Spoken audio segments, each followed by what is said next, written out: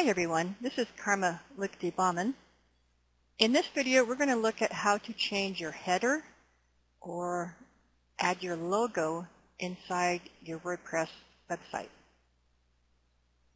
Now the actual steps will vary depending on your theme. I'm using a very generic theme, and I found most themes will be very similar to what I show you, but just be aware that some of these steps may not be exactly what you see on your theme. All right, to change my header or logo, before I do that, let me show you what the site looks like right now, which I think is right here. So just a very general site. This is not a live site. I use this for training purposes, such as this video. And right now I see the site name with the description showing up, but we're going to change that out a bit.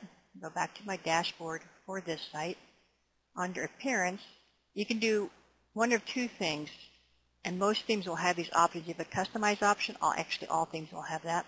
And most themes also have the header option. They actually take you to the same place. I just clicked on the header. It's going to take you inside what I would call the customize option.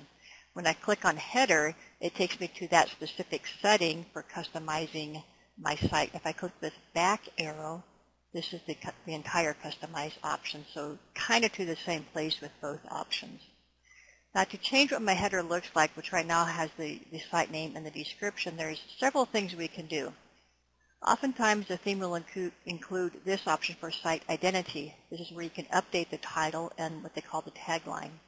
You can choose to show those or not show those. I can turn those off. And now if I had a header, and in this particular theme, and I'll do this in just a sec, the header is going to actually show up underneath the menu. Again, that is a theme setting, so if you want your menu below your header, I would suggest to keep it simple. Go select a different theme that allows that. I also want to mention this option here, the site icon, and explain what that is. The site icon, as it mentions, is used as a browser and app icon. So that means, and if you probably have noticed this, when you jump to some sites, I have some examples here in my browser, they have this little icon to the left of the site name. That is the site icon. In my business site, which is Onward Studios, you see this little O with the exclamation point. That's the site icon.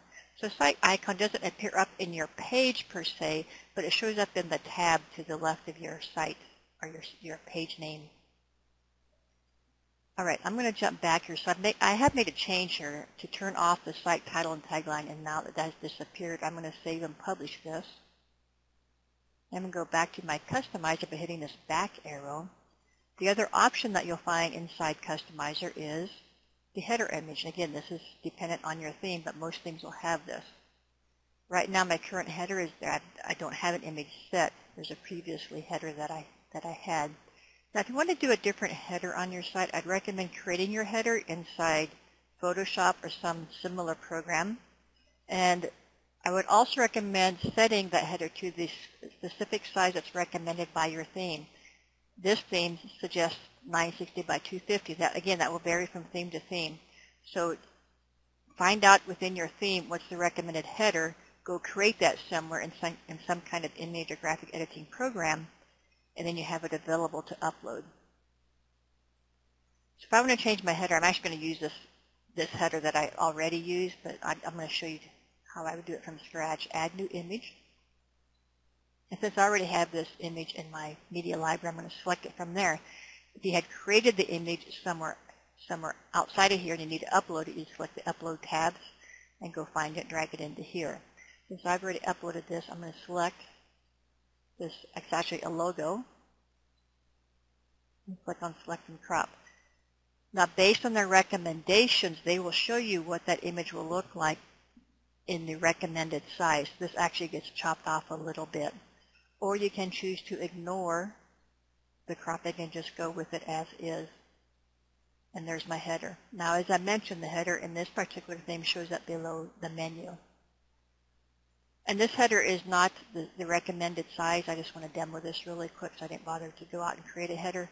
But if I created a 960 by 250, this header would extend all the way across. What I might do with this, maybe I want to do this maroon, kind of red maroon background. I might make the entire header that color and then put my logo on top of that and maybe set it apart a bit so this little swirl also shows with that logo.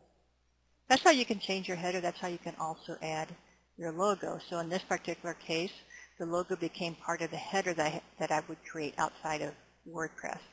There are some themes that actually will let you upload a logo. It will specify upload your logo, and you can do just that. And other themes that actually I found in most themes, if you want your logo on there as part of the header, you create the header outside of WordPress and then bring that in. I want to show you one other option here. This is my business site. I go to Appearance, Customize under there. This is a little more complex theme, so excuse the complexity. Just focus on what we're doing here, and that's the header image. Again, I have a site identity, where I have those turned on at the moment. If I go to header image, I'm just going to select the previous header image just for demo purposes. And if I select that, this is an example of where it places the header on top of the menu item. Okay. I'm not going to actually keep that, so I'll just X out of here and leave this page. That's how you can change your header and or add your logo to your WordPress website.